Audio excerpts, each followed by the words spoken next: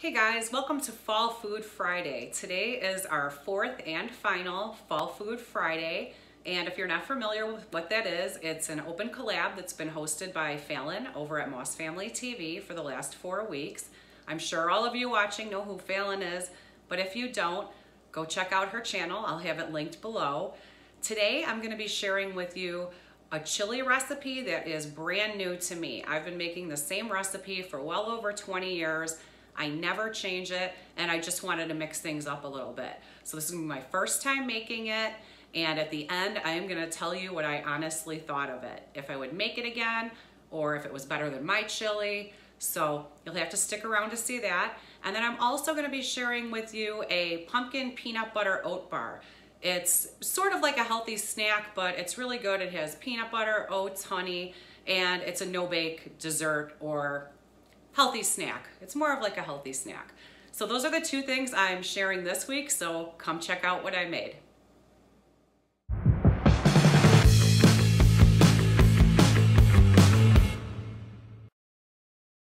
I have everything out that I need for my peanut butter pumpkin oat bars.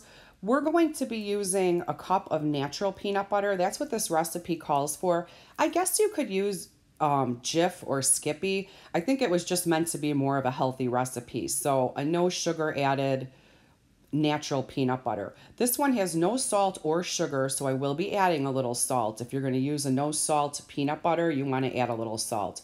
The only other ingredient in here is palm oil. I have a jar of natural peanut butter that's peanut butter only, but it's not open, so I'm using this one. I have my pumpkin pie spice, and I have 2 cups of oats back there. We will be adding a total of 3. And then there's 3/4 cup of honey. And I'm using a 7x11 pan that I've just sprayed, and I've laid the parchment paper down so it'll stick. You can also do this in an 8x8 or a 9x9. I just like mine a little bit thinner. That's why I use that size pan. I'm just starting by getting the peanut butter into my bowl. Then I'm going to add my 3/4 cup of honey. I couldn't find my 3/4 cup, so we just have a 1/2 and a 1/4 there. Once that's in the bowl, stir it up, and then it's going to go in the microwave for a total of 30 seconds. Every 10 seconds, though, you want to stop it and stir it. So it really does come together easily because you're using the natural peanut butter, which is not as sticky as like a Skippy peanut butter or a Jif. So I'm going to get this into the microwave, but first I'm going to add a little bit of salt because there was no salt in that peanut butter.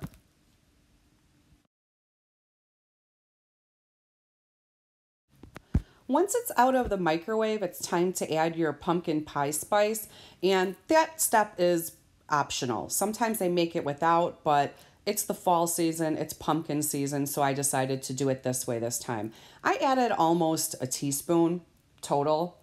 Really, that's just to taste. I started with my 2 cups and stirred it up, and then I did add 1 additional cup. Just keep stirring, it will come together. It takes a little bit of work, and it looks at first like it's not going to come together, but it does.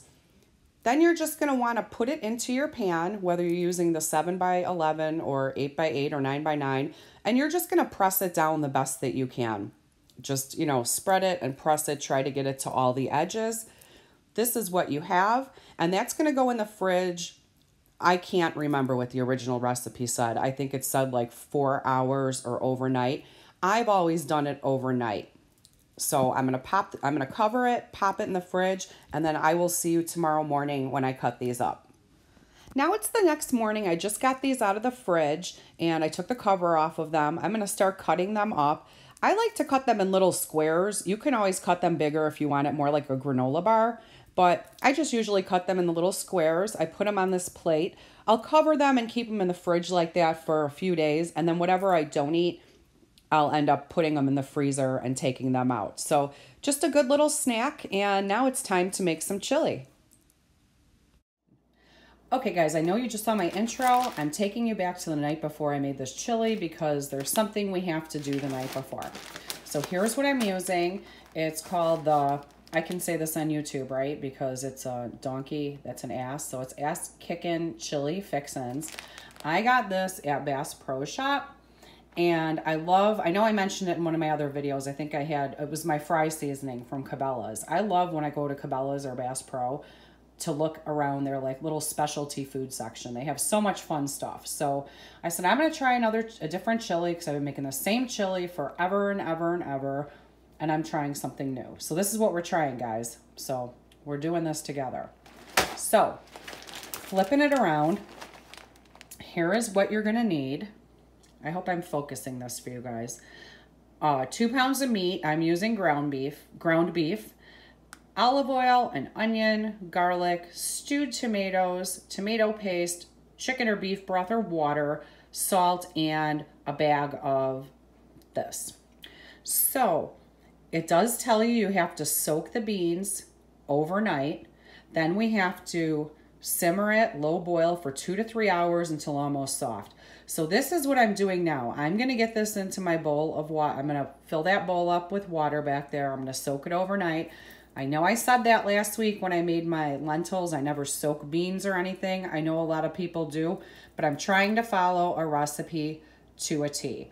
So this is where I'm starting. I'm going to keep that bag, this bag, of course, because I have to go through the directions tomorrow. But I figured, let me open up this bag now and let's see what's in here together. And I'll see, you know, what I have to throw in there, which I think is just the beans. So let's do that now. So I guess do I have to cut this bag? Oh, I hate cutting this bag. It's so cute. Okay, let's cut it. Okay, let's see what's in here. It's like Christmas, you guys. Oh, look, it's all in there. Oh, okay. So here's all the beans. It says it has, I believe, black beans and pinto beans. Yep. Here's your ingredients. Yeah, black beans and pinto beans. And then all the chili powder, onion, garlic, oregano, cumin, all that other stuff. Okay, so let's do this. Okay.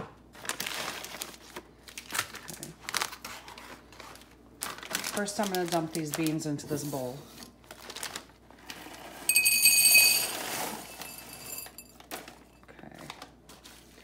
And oops, got a couple extras. Nope. Okay. So this is the masa, and that's to thicken it, it says, which makes sense. Let's get all these beans. So I guess what I'm doing is I'm soaking them overnight, and then of course I am gonna rinse them, you know, in a colander, because why not? I'm trying to read what this says on here. Oh, this is the habanero pepper pack. So here's what it says. I'm really hoping I'm focusing this for you guys. Half packet, so it's a half. Third packet, a third of a packet, it'll be like warm, I guess, meaning like habanero heat scale. And then 2/3 will be hot, and it'll be kick your ass if you use the whole thing. Well, you guys know me, I'm putting it all in. I love my heat, so I'm excited to try that. And then this is the chili seasoning spice. So that's it, besides the other ingredients that you need to have that I already named off to you. And what's this cute little thing? Oh, it just tells you, like, if you want your chili a little thicker, now is the time to add the masa. Okay, so I'm gonna keep this. Oh, so besides the bag, it gives you like a little recipe card. It's the same thing that's on the bag. Okay, that's cool. So you don't have to keep the bag. If you throw the bag away, you can keep this. Whatever. Okay. So that's it, guys. I'm going to put this, I'm going to fill that bowl up with water. I'm going to get these in the fridge, and then I will be back tomorrow morning, and we are going to cook this together. See you tomorrow. Okay, so now it is the next morning. And here are how these beans are looking. They've soaked overnight. They're still hard. So I'm going to get them drained, and I am going to get them in my pot here filled with water. And it says we are going to simmer these for 2 to 3 hours on low, and then we'll get on to making the chili. So see you in 2 or 3 hours.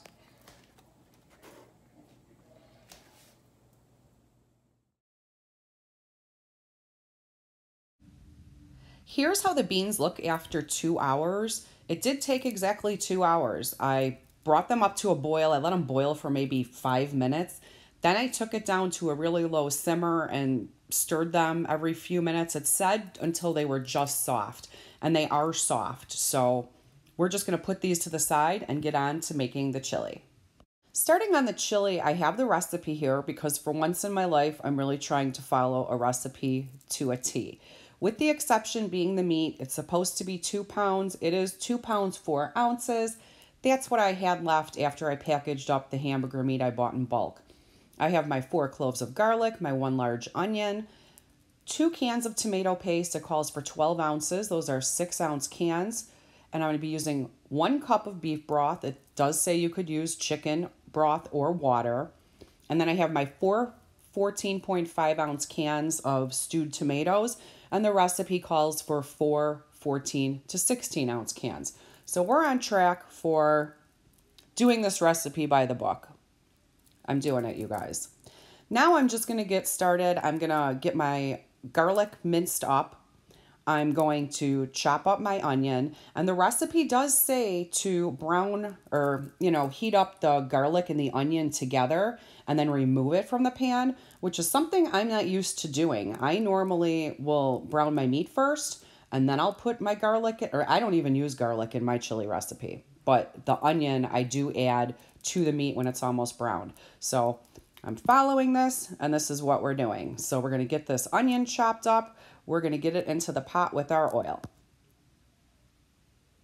I have my onion all diced up and my garlic is all minced. I'm going to start adding the oil to the pot right now, and following the recipe, I'm actually measuring out 3 tablespoons of the olive oil. When I get the onions and the garlic in there, I did add a teaspoon of salt. The recipe does call for 2 teaspoons. I think when I reread it, you were supposed to add it when you added all the other mixtures, but I always like to salt my onions. So I added the salt. I got these to the point where they were just nice and soft, but they were not starting to brown. Like I told you before, I always add my onions to the meat, so I was worried about them turning brown. I didn't want that to happen. Now I'm adding in my meat. And I added the other teaspoon. I don't know if I said tablespoon before, but it's 1 teaspoon and 1 teaspoon. So I added a teaspoon to the meat, and then I just let it brown. And the next step is to add in the onions and garlic. Our meat's all brown. Now I'm putting back in my onions and my garlic. Then it's going to be time to add our 4 cans of stewed tomatoes.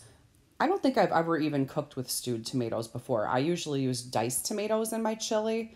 I added all 4 cans. That really looked like a lot to me. Now I had to add the tomato paste, which is something I don't add in my chili either. And this looked like a lot to me. So I got everything in there. I added 1 cup of beef broth. That to me did not look like enough, but I stirred it around. I was trying to follow it. At this point, I'm adding the chili seasoning packet, and then it's time to add the habanero packet. And I added the whole thing. I showed you guys that heat scale before we started, and I'm going to tell you. I'm going to give you my review at the end, but that heat scale was not a lie. I love spicy, but this was over the top. I then added my beans, mixed those up, and now it was time to let it start simmering. It said that you can simmer it for 30 minutes, and then if you wanted to add the masa and simmer it a little bit more. To me, it just looked so thick, I was afraid I was going to have to add more beef broth. But after 40 minutes, here's how it looked. Now, I did check it after 20, and I stirred it, and then I put it back on for another 20. So this is how it looked after 40 minutes. The tomatoes really did start to break down and create a lot more liquid, so I did not have to add the additional beef broth, which is what I thought initially I would have to do with all those tomatoes and all that tomato paste. So then I put a lid on it for 45 more minutes, and I stirred it about every 15 minutes. So we'll come back at that point. This is where we were after another 45 minutes. The thickness was pretty good. I did end up adding that masa though, because I tasted this and it was hot. I mean, the heat level was off the chart. So I did what they said with the masa. They said to mix it with water, pour it into the chili, and then simmer it some more, which I did. So initially I cooked it for 40 minutes. Then I did the extra 45. And now here, after adding the masa, I did it for 20. So this cooked for a total of 1 hour and 45 minutes. When it was done, I let it cool down for almost an hour and a half, and then I did put it in my fridge for a couple hours. I usually like to make my chili the night before. I just think it tastes better the next day. I think most people do. But I had it in my fridge, and then I took it out, so I'm going to bring you back when it's dinner time. Now for the moment of truth. I'll start by saying I ate this the way I normally eat my chili. I have a little bit of diced onion, I have some shredded cheddar cheese, and I'm using Fritos. I like either Fritos or Tostitos in my chili. I don't do crackers, so I did it the exact same way I would do mine. Now on this night, 3 of us ate this, so I'm going to give you all of our opinions. Lee and I had the same opinion. We both liked it. We both said it was way too hot. But we did like the flavor. So we agreed that we would try this again. We would just cut that heat packet down to half or 1/3. The other person who ate this with us was my dad. He is also a person who loves spicy food. He said it was way too hot and he did not like the flavor at all. So he would not want to try this again. So that was my little experiment. I would try it again. I'm just definitely cutting down that heat. So anyway, thanks for coming along on this experiment with me. I hope you enjoyed this video. If you did, please give it a thumbs up. If you're new here and you haven't subscribed already, please do. I'd love to have you around.